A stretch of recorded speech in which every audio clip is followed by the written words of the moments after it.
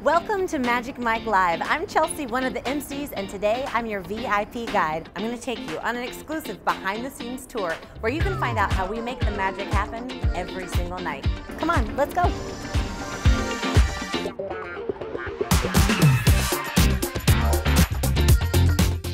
All right, you guys, here we are in the gorgeous theater. Every single inch of this venue was designed to give you an incredible night out.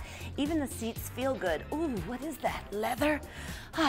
Every single day, we have an enormous crew that makes sure this theater is spick and span and ready to go, because you know, things get rowdy.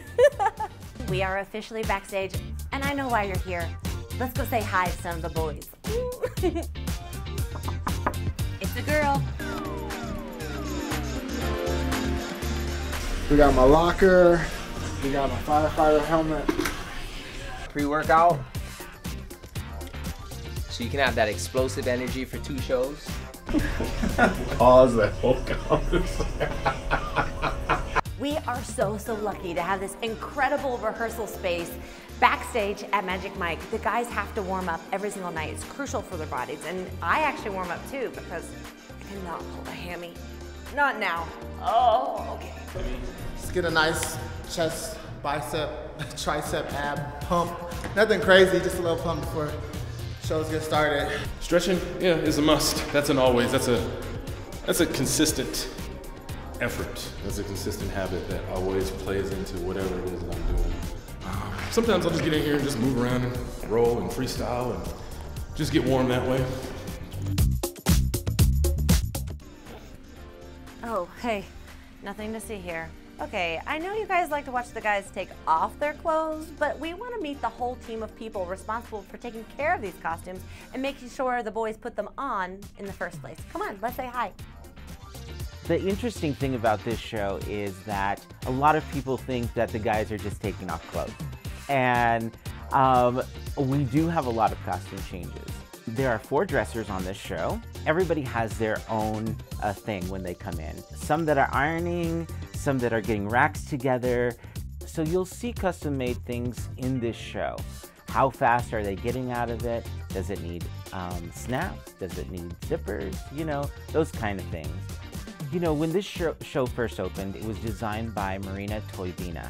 And her vision is carried on through what we have now. Even though this show is a show that's considered a purchase show, meaning that I go out and shop these things, there is an art to that. There is an art to finding the right things for these performers, because even the performers have a vision about what they like and what they see. So we try to create around them, and that's how this show is created. We dress them to get undressed. Yes, that is really the key here. Our show is so unique because we feature so many incredible technical elements. I mean, the dancers fly, it rains on stage, I ride a unicorn, and we couldn't do any of that without this amazing crew. I came up with this act after Allison Falk, who's the co-director with Channing, and I had worked together on a pop tour like 10, 12 years ago. They were calling it Air Fuck. I was like, oh, I just had a funny idea. I said it would be really expensive. But she goes, well, this is the project. Like, if you've got an idea that's like something. And I said, well, what if the stage opened and a bed came up? And she was like, that's great, pitch it. But the main reason I thought of it was because it acts as a crash mat. It's a safety. Now we've got this thing where it rises up out of the stage and it interacts in a really, it's subtle, but it's really dynamic. I was like, oh, it'd be really cool if the motor pulls the guy. The woman's got her hands on items of clothes, and the action of being pulled up in the air pulls off the clothing. It's kind of a living apparatus, but the main reason I made it is to preserve the performers' bodies and to create the opportunity for lots of different pictures in the air. So the operator is literally the person on the end of the electricity. There's a yellow box in the background, and they stand up there during the show, and they control the up and the down, and the speed, and the timing of when a performer rises or comes down.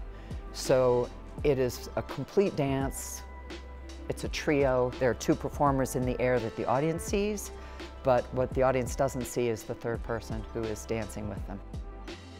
We hope you loved your behind the scenes tour at Magic Mike Live. I'm Chelsea. We'll see you soon.